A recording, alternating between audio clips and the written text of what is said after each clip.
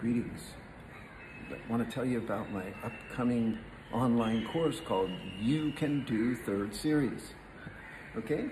So, yes, it's a challenging series with advanced asanas, and you do have to have a solid Ashtanga or Hatha Yoga practice.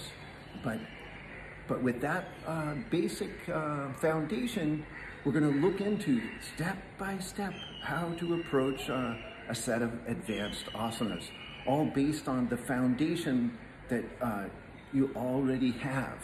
And it's not all or nothing. So we're going to explore each little step or station in the transition to arm balances or leg behind the head poses or the back bends of third series.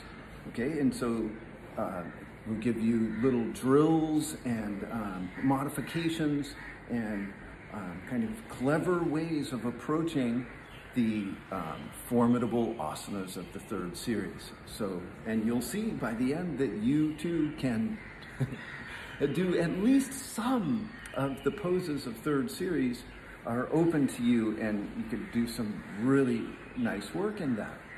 So, hope you decide to join me, and it's going to be a good time.